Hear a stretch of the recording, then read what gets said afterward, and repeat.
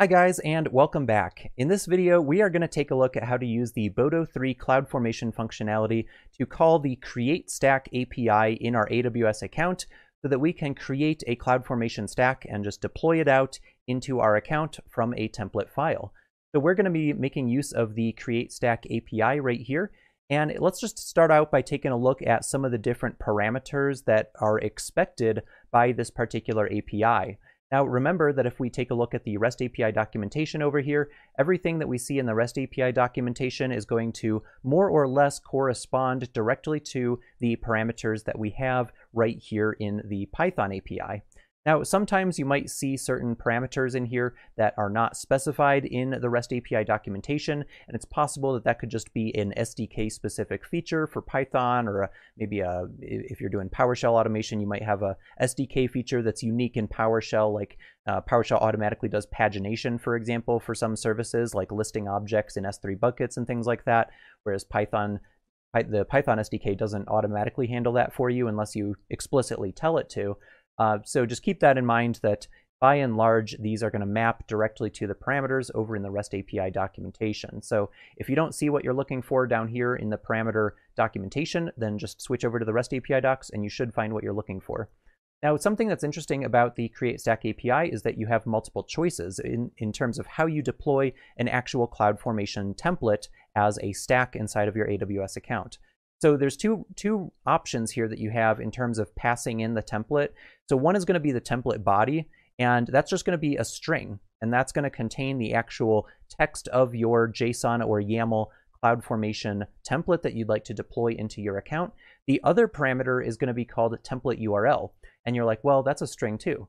Yeah, but the difference here is that we're not embedding our template. We're actually going to reference our template over in an S3 bucket. So you have a couple of options here. There is a slight caveat to it. So I generally like to use template body because we're not taking a dependency on an S3 bucket where you could potentially run into permissions issues and things like that.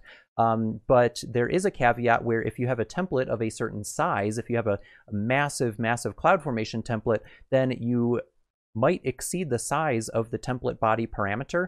So if we take a look at the documentation right down here for the template body parameter, you'll actually notice that the template body for CloudFormation templates that are being passed in using this parameter here, template body, is 51,200 bytes. So basically more or less 50 kilobytes. So if your template file is really, really large, I mean, 50 kilobytes is a rather significant amount of text. If it's larger than that, then you're going to have to switch over to using template URL instead. And as you can see right here, it must point to either an Amazon S3 bucket or an object inside of a bucket. And that's going to uncap you up to about 450 kilobytes. So if I'm doing my math correctly, that's approximately 9 times the size of the template that you can pass in with the template body here. Now, what you'll notice is that this template body is conditional. So it says you must either specify template body or template URL, but not both, because it wouldn't make sense for me to deploy something in a template body, but then also do a template URL, because it's like, well, which one takes precedence? What if there's a conflict between those? You know, how do you kind of resolve those differences and then kind of merge them together? That's a little bit awkward. So basically they're just saying either do the body or do the URL. It's up to you. Now, we've also got the option to pass in a Python dict, just a key value pair for our input parameters to our template. So if you are deploying a CloudFormation template that has input parameters up at the top parameters section, then you can specify those as a dict here, or actually an array of parameters. So if we take a look at the syntax right up here for the example, it would be a list of objects, of dicts here, and we have parameter key, we have parameter value.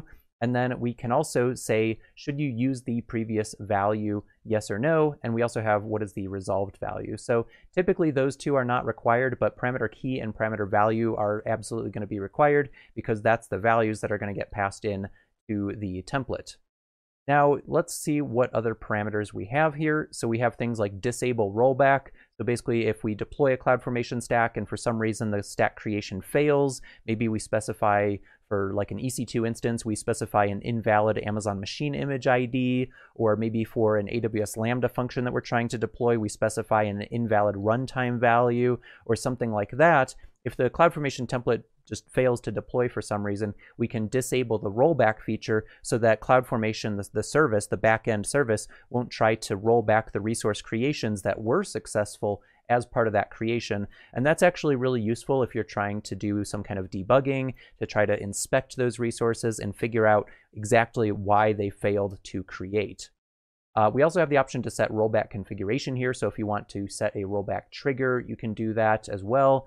There's also a timeout period. So if you're expecting your CloudFormation stack to deploy in X amount of time and it fails to complete in that period of time, you can just have it fail automatically for you. You can also integrate with Simple Notification Service to get notifications about updates from your CloudFormation stack deployment. And then this is a really important property right here, parameter here, which is called capabilities. And so if you are defining any identity and access management resources inside of your template, it's basically just a mechanism for you to declare to the CloudFormation service that you understand that IAM policy permissions or users or roles are going to be created as part of that CloudFormation stack. And the reason that they do that is because if you are deploying somebody else's template that somebody else created, then it's possible that they could be maliciously trying to trick you by using that template to actually gain access to your AWS account by deploying an overly permissive policy or overly permissive identity and access management user or something like that. They could potentially compromise your account. So just be aware of that. So let's go ahead and find a CloudFormation stack that we want to deploy. Let's head over here to our AWS CloudFormation user guide documentation. And if you remember from the first video, we talked about how there are some sample templates out there. There's also this thing called the template reference, which is super important because this is actually what you will read if you want to author CloudFormation templates from scratch. But for now, let's see if we can find one that works for us. Under the sample templates, you'll see that it's broken down by region. Now, in theory, you would think that, hey, a CloudFormation template should kind of work in pretty much any region, right? Well, if there's a value that's hard-coded into a template that, for example, references an Amazon machine image, AMI IDs are actually going to be unique on a per region basis. So if you reference Ubuntu 20.04 LTS AMIs in Oregon, that's going to be a different ID than the exact same image over in the US East to Ohio region, for example. So just be aware of that as well. So let's go down to the Oregon region, which is the region that I am working in here. And then we've got a list here by services. I'm going to do something that's just really straightforward, like deploy a DynamoDB table. So let's go ahead and just filter down to DynamoDB. And then let's take a look at the just simple DynamoDB table here, just for starters. And as you can see, we've got our template right here. Looks good. Let's go ahead and go over to raw data. And so this is actually going to be in JSON syntax. I personally prefer YAML syntax, but let's go ahead and just use this JSON one here just for the sake of simplicity, so we don't have to go through and actually create one from scratch for now. And so what I'm going to do is come back into my project here, and I'm just going to create a file, and I'll call this mystack.json. And so we'll go ahead and create that file. We'll paste in our text from our template here. And it looks like it inserted some extra spaces, but that shouldn't really affect the validation of the template because it's just JSON syntax. We've got quotes around everything, so that's totally fine. And so now what we need to do is come over into our Python script here, and we actually need to call the CreateStack API. So I'll go ahead and just comment out these couple of lines here that are printing out the different attributes on our CFN client object. And so let's go ahead and read in the file from our file system here.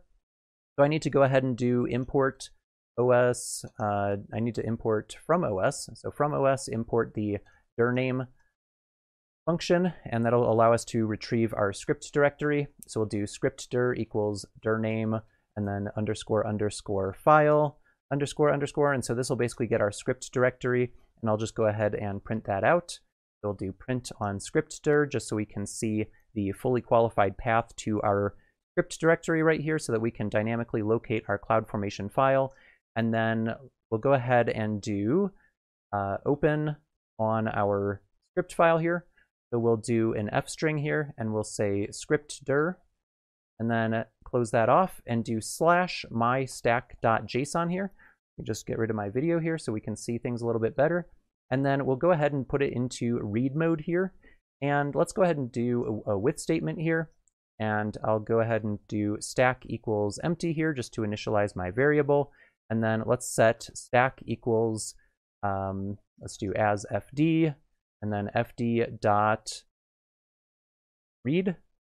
And so we'll go ahead and just read that in, and we'll close it off. And then now that we've got the stack here, let's go ahead and just print out the stack just to make sure that we retrieve that correctly. We'll go ahead and hit F5 and run our Python script here. And of course, I need to fix my import here, so it should be from os.path, not from os here. Let's go ahead and save that and restart our script here and make sure that our stack prints out successfully here. Let's scroll down here to the end in our output terminal here. And sure enough, we have the JSON from our template here.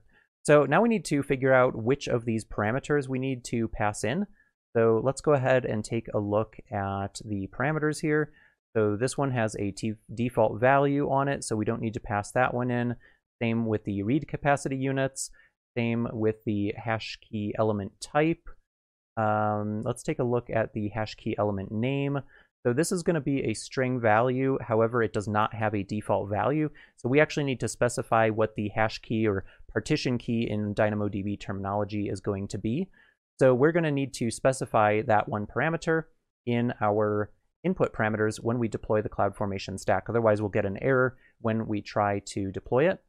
So let's go ahead and just update our file here. We'll remove some of that extra space. And then what we need to do is actually call our CFN client dot create stack. So that's going to be our API call that we're creating a stack from. And then we need to specify our input parameters here. So for the CreateStack API call, we'll take a look at our documentation here for our CreateStack API call. And we need to specify a stack name. So that's going to be a string. So we'll go ahead and plug that in over here.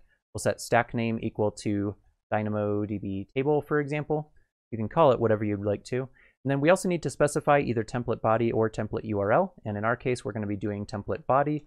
So let's go ahead and pass template body in. We'll set that to stack because the stack variable right here contains our text. And then let's go ahead and take a look at parameters here. So for parameters, we need to specify a list of dict objects. And then we've got parameter key and parameter value there. So let's go ahead and set params equal to an array of dict objects, and we'll go ahead and just add a new one here. We'll set parameter key and put quotes around that, and then we'll set parameter value as well. And we need to go ahead and get the parameter name. Make sure you put a comma in there so it resolves properly. So we'll go ahead and grab the parameter name from our template here, which is going to be hash key element name. And then let's say that we're creating, I don't know, person objects or something. So let's call it like person ID is going to be our hash key element name. I'm not actually going to put any data in the table, but if we were going to theoretically in the future create some people objects, then maybe I just want to have a person ID field there. So that looks good. And then we'll go ahead and pass in that dict into the parameters parameter. Because keep in mind that the parameters parameter here is actually passing these parameters into the CloudFormation stack. They're not actually Python parameters in this case. So we'll go ahead and plug in params here. And then let's just check to see if there's anything else we need here. We don't need rollback disabled. We don't need our rollback configuration.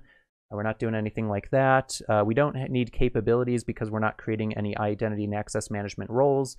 We could set a timeout if we wanted to, but Dynamodb tables typically create pretty quickly, so I think we're pretty good with where we're at right here. So let's go ahead and just save this file, and then we'll go ahead and hit F5 and run our Python file here. My shell's not responding here, so I'm going to go ahead and do an F1 and reload window just to reconnect to our remote environment here. And then once this comes back up, we'll just hit F5 to execute our script here. So let the terminal initialize. All right, there it is.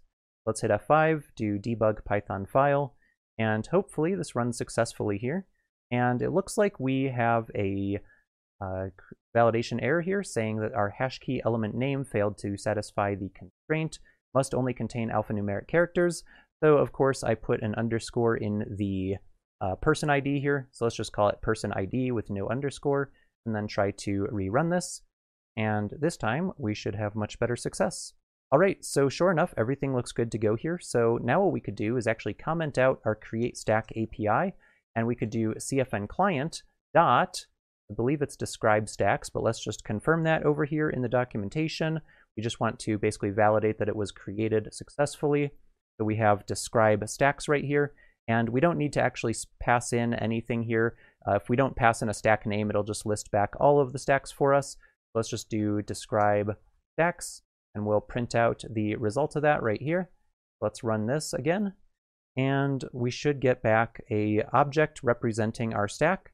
Sure enough, here it is. It prints out pretty much all the details for it. We have our stack ID, we have our stack status, which is in create complete. That's a good thing. It means that our template deployed successfully.